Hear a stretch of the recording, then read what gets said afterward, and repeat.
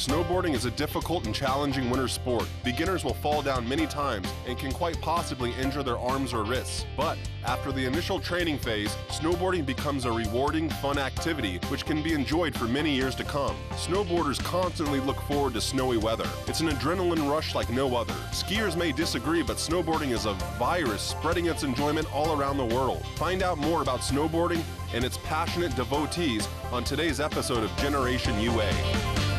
Snowboarding is my passion. I can never stop. From the first time I sped down a mountain, it struck with me forever.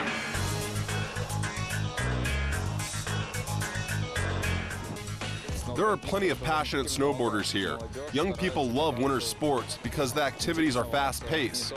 I know guys who live near the mountains and hone their skills on a daily basis. Every day before work, they snowboard.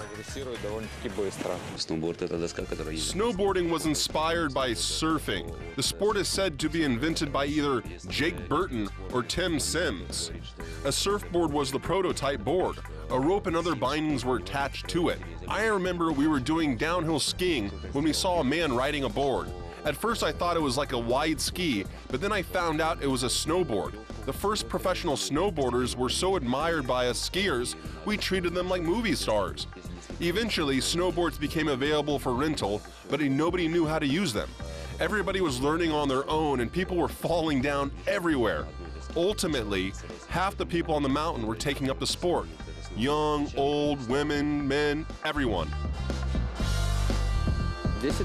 I have been snowboarding for 10 years now. I tried it and immediately got hooked. My friends invited me to the mountains and I rode my first snowboard there. It was an unforgettable time. Just ask my friends. I'm a lifelong skateboarder, but during the winter it's close to impossible to find some place to skateboard. My skateboarding group introduced me to snowboarding and it has been great. I actually like it more than skateboarding.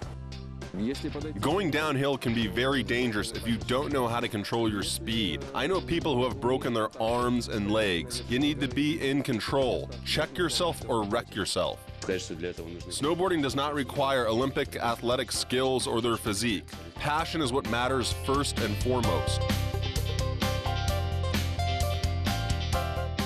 The first thing people need to learn is how to configure their bindings and how to stand on a board properly. I suggest starting out on a very small hill and gradually boarding down it. Snowboards pick up speed very quickly and it is easy to hit someone if you can't stop yourself. Definitely buy a helmet. Eventually a good snowboarder will be able to get to the point where they can start traveling over snow bumps and doing jumps. They will need to learn to turn toe side and heel side in a downhill stop. I think snowboarding is easier than skiing, but some say otherwise. Skiing has become very passé. My grandparents ski. Kidding, I still ski. But snowboarding is seen as cooler, that's for sure.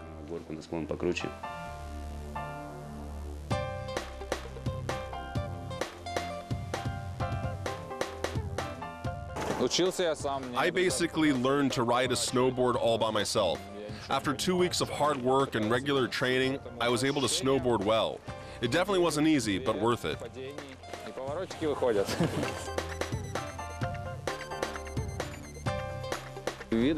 There are many styles of snowboarding: free ride, freestyle, carving, and jibbing. Free riding is a style of snowboarding performed on natural, ungroomed terrain.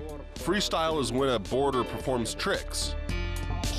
Jibbing is a style of riding on non-standard surfaces such as metal rails, boxes, and benches. Carving is when a boarder speeds down from the top of a mountain.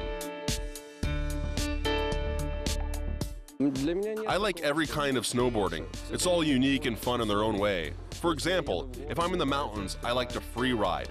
But if I'm somewhere in the park, I prefer to freestyle. There are a lot of snowboarding schools where you can learn basic skills as well as advanced techniques. It's really important to have a coach when first starting off.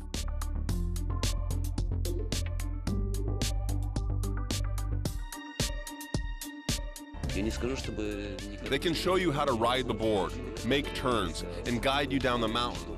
Without a coach, it will be almost impossible to learn. Theoretically, you can watch tutorial videos, but learning to ride a snowboard without a coach is the same as learning to dance without a choreographer and mirror. A coach will help you see your mistakes. Это можно, теоретически можно, но ты не видишь себя, не видишь свои ошибки.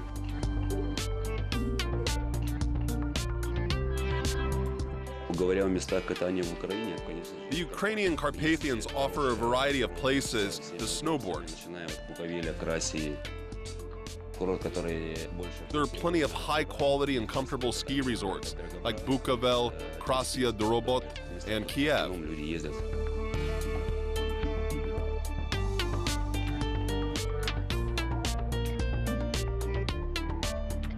Мы ищем так называемые споты, места. Me and my friends are always searching for ungroomed, powdered hills to ski in Kiev. We race each other down. Участки посложнее, поинтереснее. Между собой соревнуемся.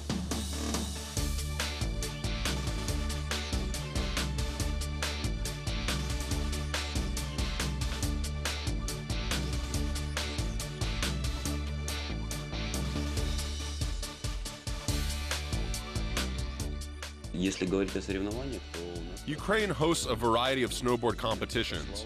General events along with specialized ones like slalom snowboarding, which is when the snowboarder is required to ski around obstacles and zigzag. Freeriding competitions are held in different places around the Carpathians, including Bukovel and Kiev. Yar and Droborat are the best freestyle event destinations. Протасов, Яр, Драгобрат и трассы слопстайла. Slopestyle combines elements of freestyle and jibbing. Jibbing is using rails, trees, and other obstacles as a surface. Many snowboarding events are expected to happen this year. A snowboarding park is actually being built in Kiev. Competitions are expected to be held every week. The Bukovel Sunny Days is the best-known snowboarding festival today. It involves participants from Ukraine and abroad. По возможности зовем всех наших заграничных друзей. Там все. Атмосфера. Bukovel Snowboard Festival is awesome, a great atmosphere. People come from all over the world to show off their skills and compete against each other. Snowboarding has come a long way in Ukraine. 15 years ago, it was barely on the radar. Now, during the winter, I see snowboarders walking the streets of Kiev with their snowboard. More snowboard parks are being constructed with newer obstacles. Ukrainian professional snowboarders are increasing every year. I'm very excited for our snowboarders to compete in international competitions and for our country to hold some competitions.